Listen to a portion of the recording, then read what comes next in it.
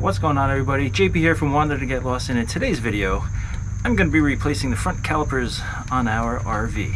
So stick around, let's tackle this project together. It could be this simple forever.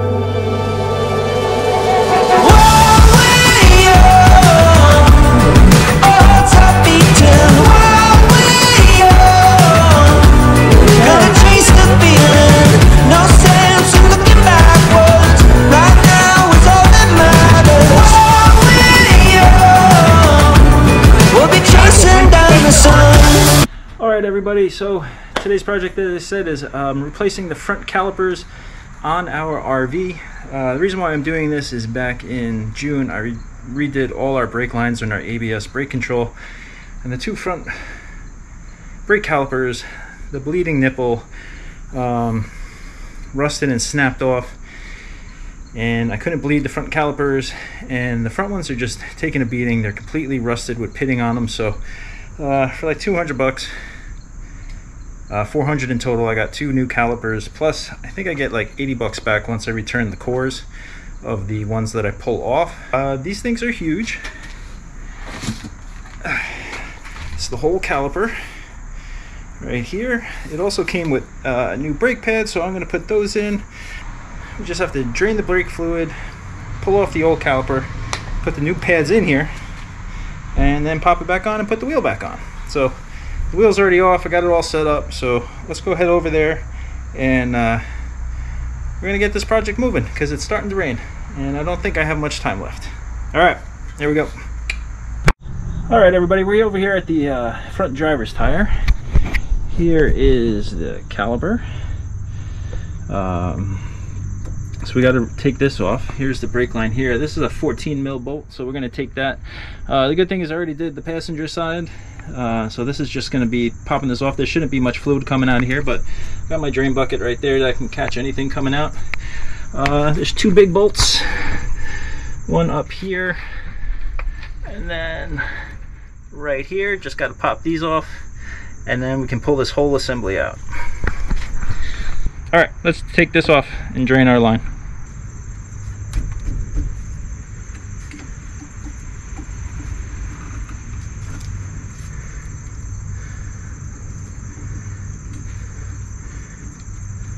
Shouldn't be much fluid coming out. There should just probably be some residual.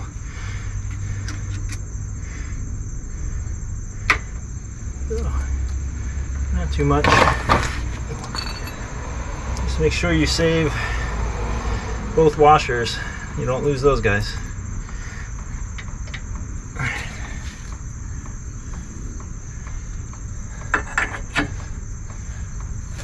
Alright, the two bolts are 24 mil. I just pop those off.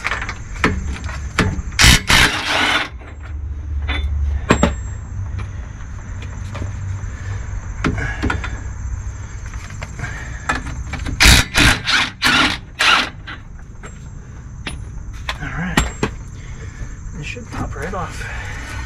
There we go.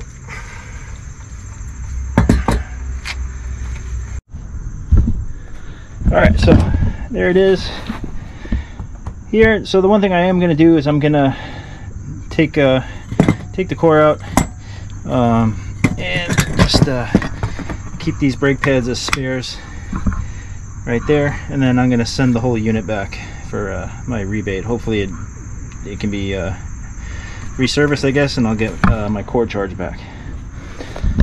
Alright, so here's our new one. We are going to have to take the part with the piston out, just because we need to get our metal clips on and then put our new brake pads. So we're going to start that. These are 16 mil bolts right here, so I do have a wrench for that. Alright, here we go. Alright, so these are the two metal clips. I'm just gonna take these bolts out.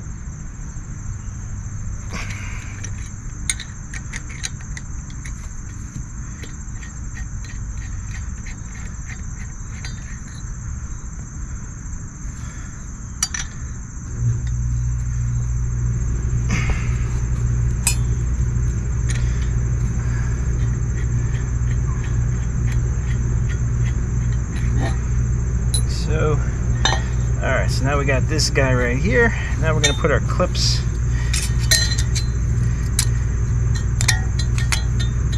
like so. So the big clip right here, and then you have this other clip, and that's just going to pop on back here like so. Then we're going to load our pads.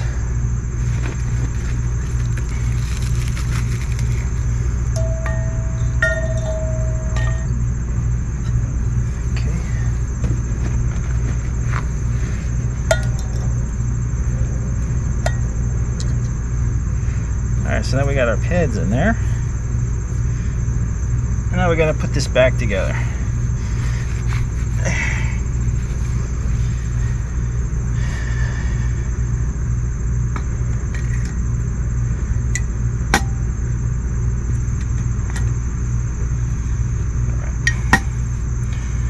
And I'm using blue Loctite on these bolts.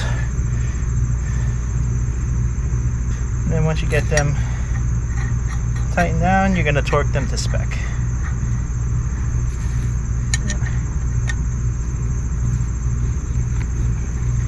Alright.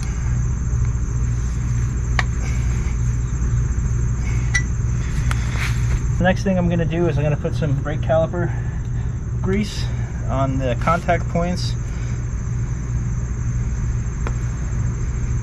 just to reduce any noise.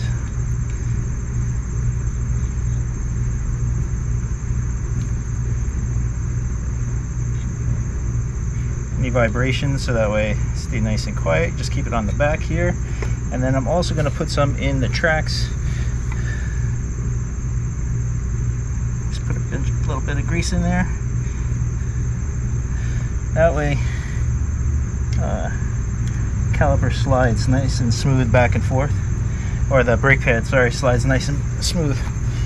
And then what I'll do is I'll just slide it, move the grease back and forth, and that one's done. I'll take the back one, or the one that's on the side of the piston, slide that over, and then I'll put some grease on the back there where it meets the piston.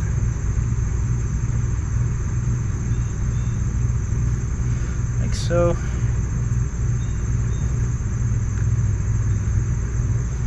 And then I'm going to put some grease in the track, in the metal clip. Alright. Most important thing is I'm trying to avoid getting any grease on the pad.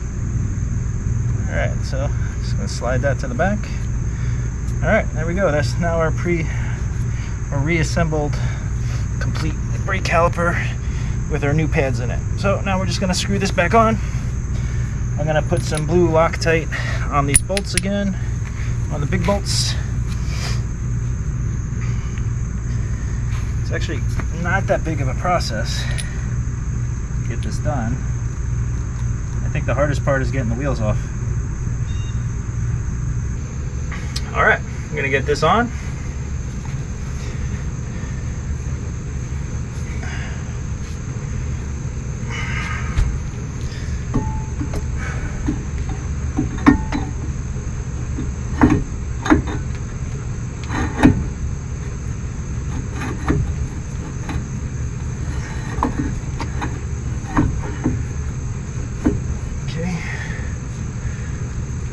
Bolts.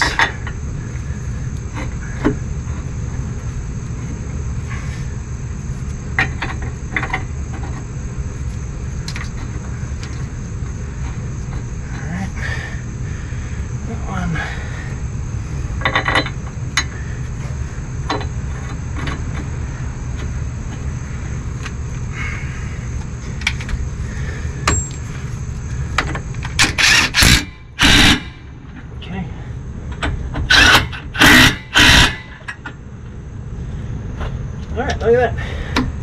New caliper. Now we just got to pop our brake line back on. And then we are done for that. Not so bad. Just going to put our brake line back on. Most important thing is make sure the grooves on your washer match up. Yeah, put this back on. I learned that the hard way when I redid the brakes back in June. I gotta say, we got a nice looking caliper now, and nice looking bleeder valve. So much better. Okay, snug there. All right, now we're just gonna get the wheel back on. This is the worst part of the whole job, getting the tire back on, because these things are heavy. Woo.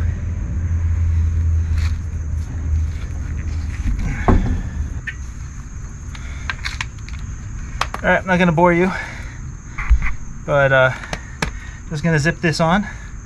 I'm gonna torque these to 150 foot-pounds, and then we're done.